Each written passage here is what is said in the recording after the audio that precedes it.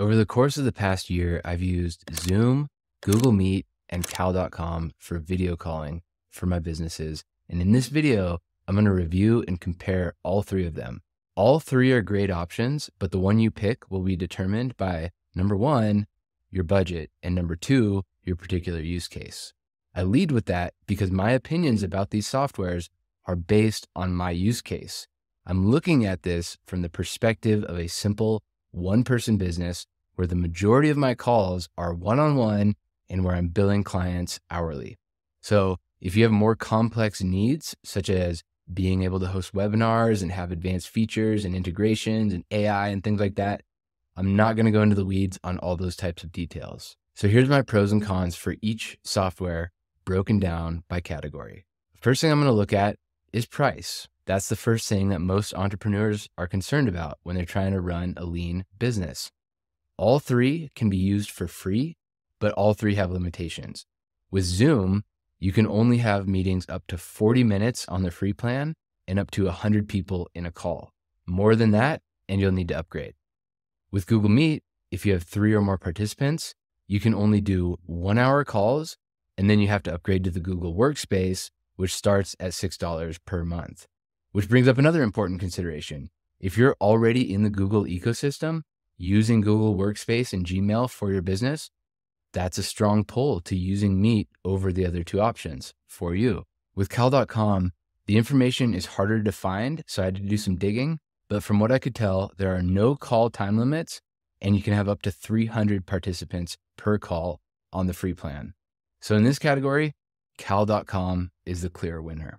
In my ranking system here, I'm going to give a 1 to the winner in a category and 3 to the loser. So 1 is best.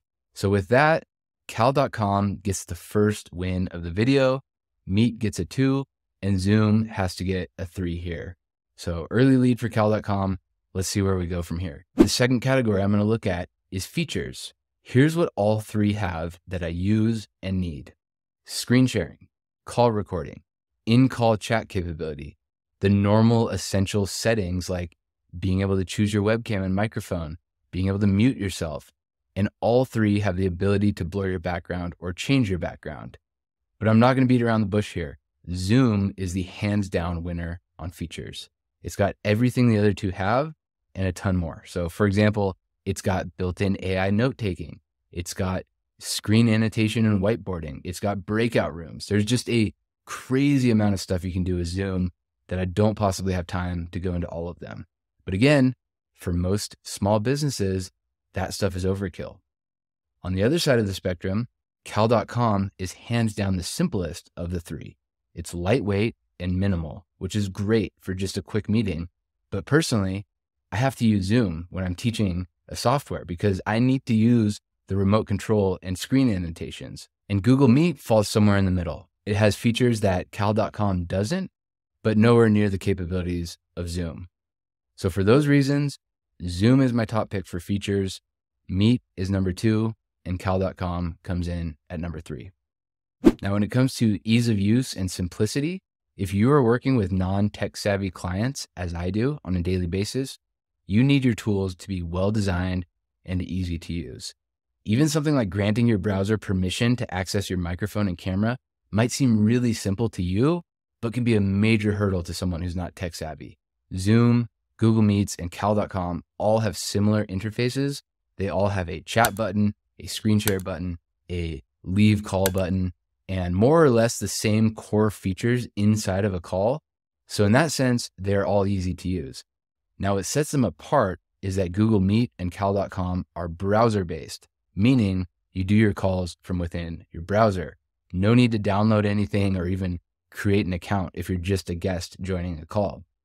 Zoom stands alone as a desktop app, or if you're on your mobile device, a mobile app, meaning you have to download that software to your device. So for that reason alone, I give Zoom the worst score here because I can't tell you how many times I've had clients be 5 to 10 minutes late and stressed out when they join the call because they had to run a Zoom update at the last minute. Google Meets and Cal.com, on the other hand, are as simple as clicking the link in your booking email. If you're on a different device than you usually are, no problem. As long as you have a browser, you're good to go. Now, the biggest problems you might run into there is people not knowing how to grant permission to their webcam and microphone, or having some sort of browser extension that causes issues with the call page. But in my experience, those are way less frequent than the issues I see with Zoom, which, by the way, Zoom requires that you grant permissions to do screen sharing and remote control and stuff like that at an operating system level, which has also wasted a lot of meeting time for me and my clients. So in the ease of use / simplicity category, this is really just the inverse of the features ranking.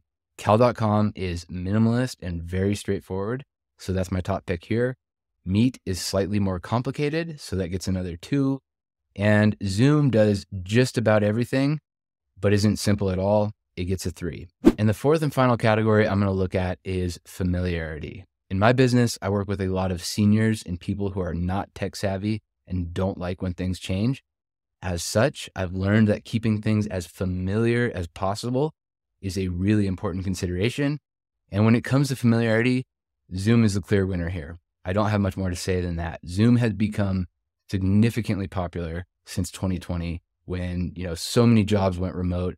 And it has, I believe, I couldn't find reliable data about this, but anecdotally, it seems that Zoom has the largest market share in the video conferencing space. Businesses use it, the US government uses it, and families use it. So for that reason, Zoom is hands down the winner in this familiarity category. Back to our ranking table, here Zoom gets a 1, Meet gets a 2, and Cal.com is the least known and least used of the 3, so it gets a 3. If we add up all these scores, they all get an 8, but that doesn't really tell us much. It doesn't really make sense to do. This is not about an overall score. Like I mentioned, the features and simplicity categories are the inverse of each other. So it doesn't really make sense to add those two together. And maybe for your business, you need to look at other categories altogether, like the collaboration tools that they offer or the ability to host a webinar. Personally, I use Cal.com whenever I don't need to do screen annotations or remote control.